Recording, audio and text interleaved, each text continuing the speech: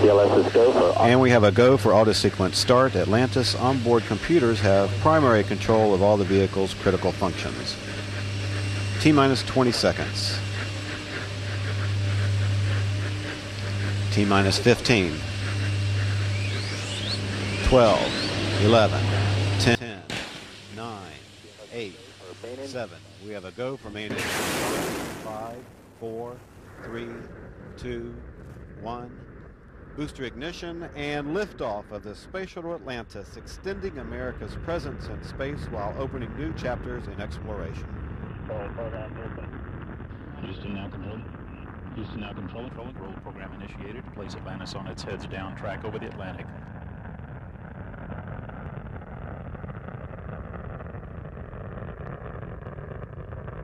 Engines at 104%, preparing to throttle down to 67% for max Q, passing through the period of maximum aerodynamic pressure on the vehicle.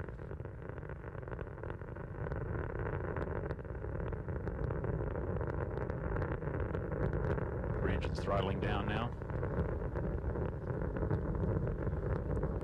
3 engines at 67. Houston, water boiler quantity message on AT3. Atlantis, you can ignore the water spray boiler quantity message. 3 engines at 67 now, passing through maximum aerodynamic pressure at 58 seconds.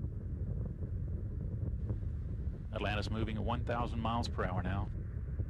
Altitude 8.8 miles, downrange 5.8 miles. Atlantis, go at throttle up. Go at throttle up and we'll ignore the fuel cell Delta V also. 3 engines back at 104%. Now Atlantis moving at 1,600 miles per hour. Atlantis, that is a deucer. Copy and concur.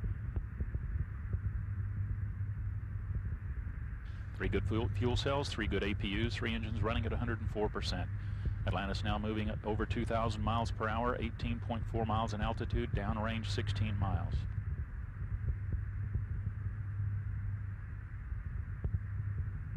About 15 seconds away from solid rocket booster separation.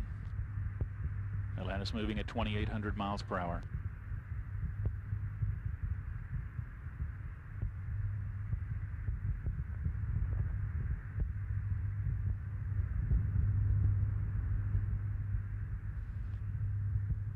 Have solid rocket booster separation confirmed. Guidance converging. Performance nominal. Nominal performance. Performance during first stage considered nominal now. 3 engines running at 104% as intended. 3 good APUs, 3 good fuel cells. Atlantis now 48 miles downrange.